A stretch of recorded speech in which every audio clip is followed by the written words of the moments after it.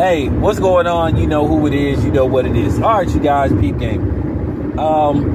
You know, I like blowing these cornballs out the water. These lying-ass, fake, inconsistent blackness content creators. Because, like I said, they easy to expose and they half tell the story. And I really don't understand why you dudes continue to listen to these cornballs, these Saturday night suckers that just sit up there and lie and don't know what the hell they talking about. And I laugh at the fact that these people trying to save face and try to save Al Heyman in the PBC. And once again, they trying to play that, oh, well, if you don't take the side of Errol Spence or Al Heyman, you some kind of sellout or some kind of, look, that's tired, that's fake, that's not gonna fly anymore. All this stuff about the other side of the street and the plantation stuff, that's been completely exposed, because we know where the real plantation is, where you got dudes that can't even, you know what I'm saying, speak for themselves. You got dudes that have to go through one dude before they can even speak or issue a statement, who don't even own a likeliness. But they quick to holler that black shit with somebody else. Man, get y'all asses out of here, man. Like I said, y'all content creators, like I said, is faker than a bitch with 3 titties. And like I said, I'm going to keep going in on y'all. And if you think I'm talking to you, well, you know what? Too fucking bad. That's just real, because, like, I ain't even going to lie to y'all. Some of these dudes that I done interacted with over the years, I really regret even crossing paths with them, because at the end of the day, these dudes is just fake. They ain't about the culture. They ain't about the race. They all about themselves, views, and money. Like I said, I don't do this for the money. I do this because I like talking to y'all and interacting with y'all. And I don't like to, you know what I'm saying? And I don't like to really try to character assassinate people. Unless they like asking for it. Some of these dudes, they, you know what I'm saying? They bring it on themselves. I never said I was a saint, never said I was perfect. But these dudes can't keep it real to save their lives. And I'm going to tell you what they really mad about, what they really heard about, because a lot of these dudes just saw that Terence Crawford can move on his own, because he actually moving on his own, making his own moves. You know, allegedly he going to have a career high payday. That's just real talk. He gave the PBC and Al Heyman months to come with a fair deal. And all that came down to it is they did not think that Terence Crawford was going to call their bluff and accept that 35-65 stuff. They didn't think it was going to happen. And then when he decided to accept it, then they talked about, well, we'll give you that off of, you know, the net gross before taxes. Like I said, they could end up paying that dude like $3 million or something, or less than that. And then, you know, these dudes just don't want to accept the truth, what's going on. Because I remember they was talking about 80-20, which was then 70-30. So like I said, what was this revised offer? So let me guess, right after he signed to fight another fight, then you want to have a revised offer? And then you got dudes sitting up here talking about, oh, well, how did this deal get put together so fast? Well, you always supposed to have a plan B.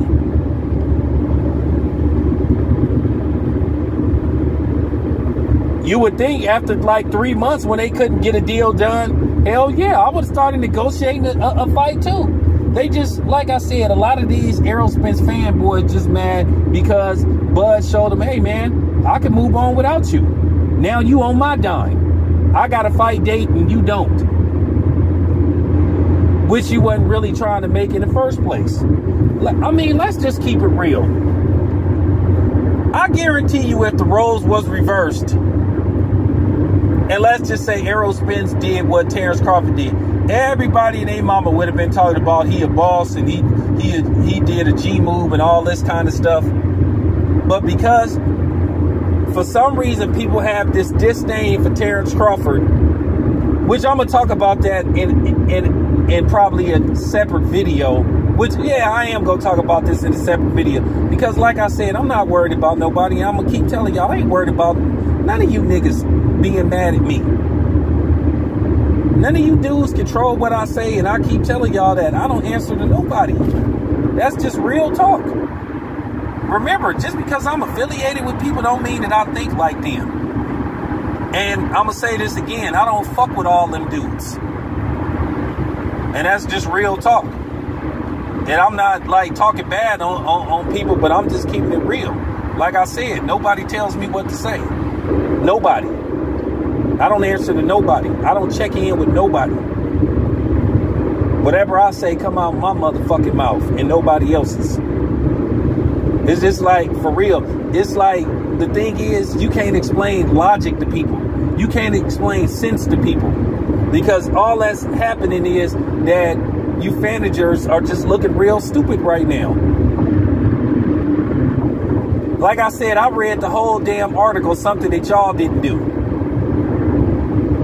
This just reminds me of this stuff that Manny Pacquiao pulled about the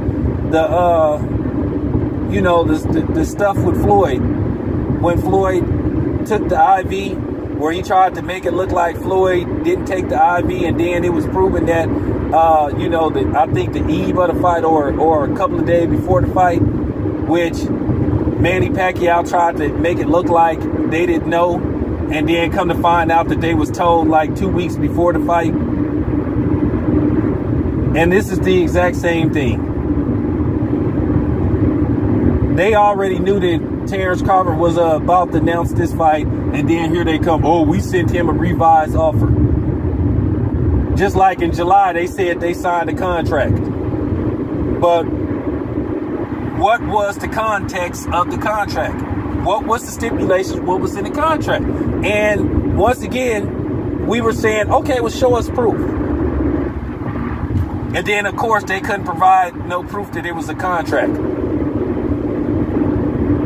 Then you heard all kind of stuff about, oh, I'm gonna be fighting in Cowboy Stadium. And that was tweeted by Errol Spence himself. So this was tweeted like, I think back in September. So who was you supposed to be fighting in Cowboy Stadium? You tweeted that. We knew Bud wasn't fighting you in no Cowboy Stadium. So what are you talking about? See, that's what I mean. Nobody put those stories out because at the end of the day, the agenda was somehow, some way to try to make this Terence Crawford's fault. Now, I'm going to say this, and this is just real talk. I'm not on Terence Crawford's payroll. I'm just keeping it balanced. I'm just keeping it fair. I've said on several occasions, do I believe Errol Spence can win this fight? Absolutely, if they fight. And I said Terence Crawford could win this fight. I've never picked a winner in this fight. I've said on several occasions, I know who I think would win the fight.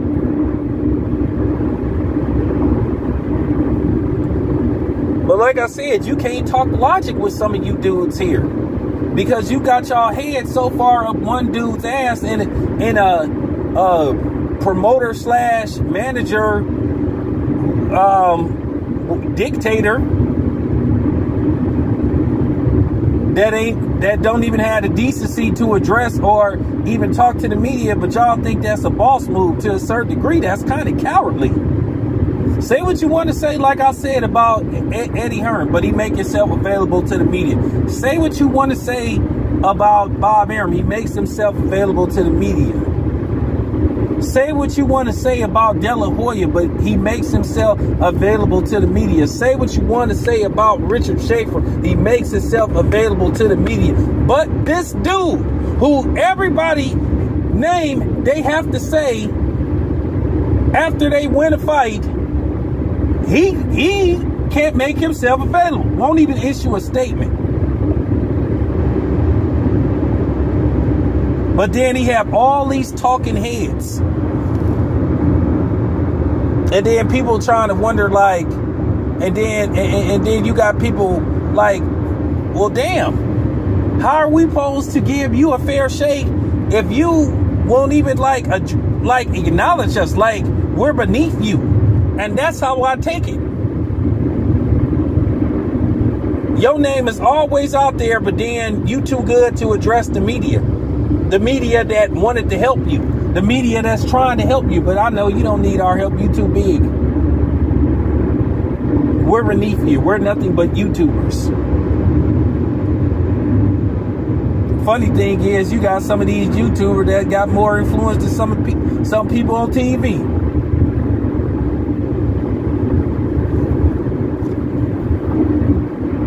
But like I said before, if the roles was reversed, I promise you, everybody would be on Errol Spence's nutsack.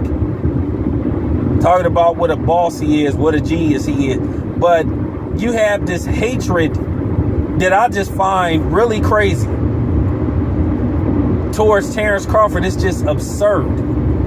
But we know who is the main culprits. And like I said, they cowards too. Like I said, at the end of the day, just say you a fanboy. And just keep it 100. Just say you don't like, I mean, for real. Just say you don't like Terence Crawford. And like I said, you would think, like, for real. Y'all treating Terence Crawford like he Kanye or something. You ain't never heard Terence Crawford, like, you know what I'm saying? Like, put down his own community. You ain't never heard Terence Crawford say, slavery was a choice. You ain't never saw Terence Crawford say white lives matter. But the funny part about it is you got y'all the same niggas that's defending Kanye West. I just don't get it. You hate Terence Crawford, but some of y'all is defending Kanye West. Like I said, make it make sense. But you can't. So, I'm going to just keep calling this hypocrisy out. But anyway, it's your boy Town Biz. I'm out.